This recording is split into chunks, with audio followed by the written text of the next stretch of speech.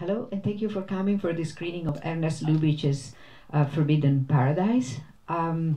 This restoration was actually made at Cineric. You know, you might have met them for the past couple of days. They've been here, Balajan and Francine Nayaris, and to introduce the restoration, and it was made by the Museum of Modern Art. It was a difficult restoration, and to introduce not only the restoration but the film itself.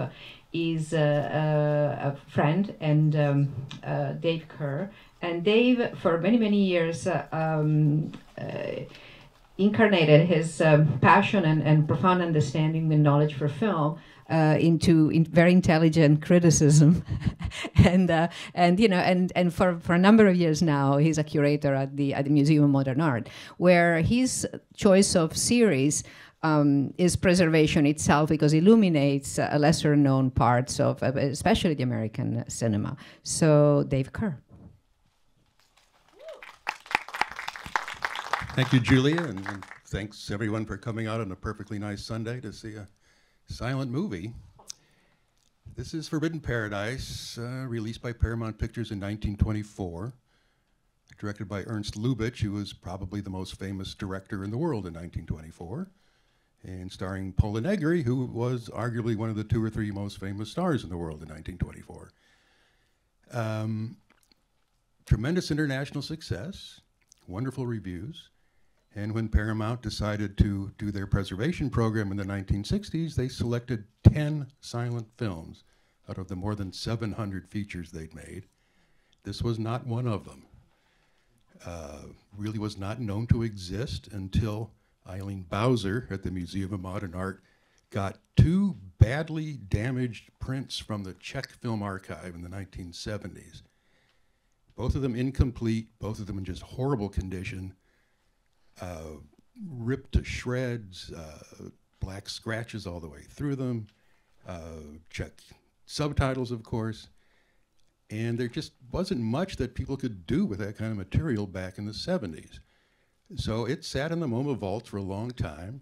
There was a 40-minute version that has circulated a bit. If you go on YouTube, you can see that old version, which is an illegal dupe, actually, of our material from MoMA. And then like 3 or 4 years ago, Peter Williamson, who's the technical head of restoration at MoMA, and one of the 2 or 3 geniuses in that field, a guy who doesn't get enough credit, really, decided that the digital restoration technology had advanced to a point where we could actually tackle this thing. So we did, and it was a nightmare. It turned out that if we put those 2 incomplete prints together, we had about 95% of the movie. We were able to find an original screenplay, so we could recreate all the original intertitles, which we did sort of in the style of a Paramount film of that period. We had, well, the original nitrate was tinted, so we knew what colors every scene should be.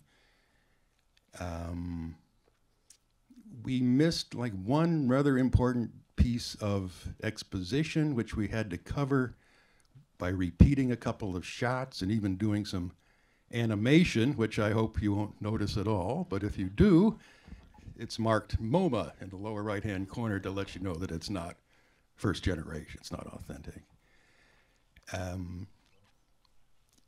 It just brought you, full of surprises. There's a beautiful shot, typical of Lubitsch, where he's suggesting the 2 young lovers are sitting on a bench in a park, and there's a shot of the goldfish pool that reflects their images, and it's suddenly their images are broken up when this big carp flies in and shatters the image.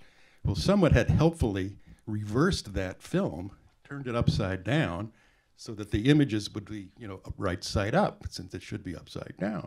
So we were able to fix that, fix the fixes that people had put in over the years. And yeah, this is actually the first time we've screened publicly the new version with a soundtrack on it. Like most of the big silent films, it was released with a cue sheet for the local musicians to play.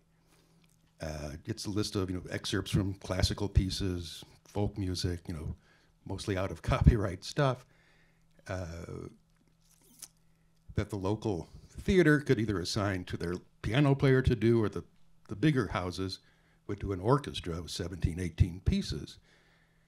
So we got a musicologist, an expert in silent film, to look up those excerpts, reorchestrate them, do a score for us, and we recorded it in Prague with an orchestra last year, and have now married the two bits together. So what you're going to see here is, hopefully, what you're going to hear here is more or less what an audience would have heard in 1924 at a nice first-run theater. So I think we should let it go at that. I can go on about Lubitsch and Polonegri forever. If people have any questions, I'm happy to discuss afterwards, but let's have a look at Forbidden Paradise.